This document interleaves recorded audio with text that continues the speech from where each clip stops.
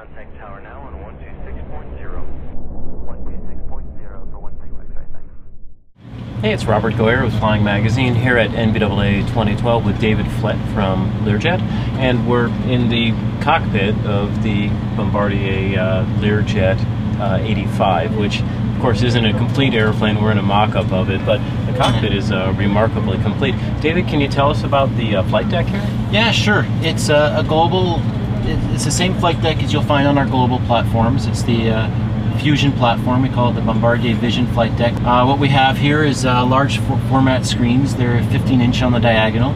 They can be divided up into numerous ways. As we can see in this simulation here, that you can divide them up. Even the PFD you can divide up into various so screens. Just like in your car for your radio settings, we actually, once a pilot sets it up, he can store a memory setting for the configuration he wants. Now, the airplane itself is going to be composite fuselage, is that right? It's composite fuselage, and it's a composite wing. Using composites, does that give you certain advantages to shape? It gives you definite shape flexibility, because you build your tool and then you mold it exactly to what you want. Oh, fantastic. And what about the flight control system? Flight controls, we had a lot of work with our focus groups made up of Learjet owners, and they told us to stay with manual flight controls. What's the basic performance parameters of the aircraft? So the basic parameters is 3,000 nautical miles with 4 people under ideal conditions. And what's the ceiling? Ceiling, we're going to certify to 49,000 feet. 49. Yep.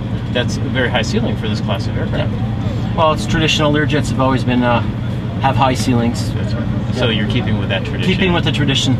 Another Learjet tradition is, of course, speed. How fast is it going to be? 8.2 is the MMO. 7.8, real high speed for cruising for long range. So the plan is to get it certified for late 13.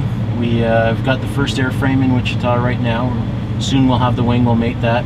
Plan is to go power on by the end of the year, and as fast as we can get it built, we'll get it in the air and start our flight test program. I understand that first flight is a carefully guarded secret at this point?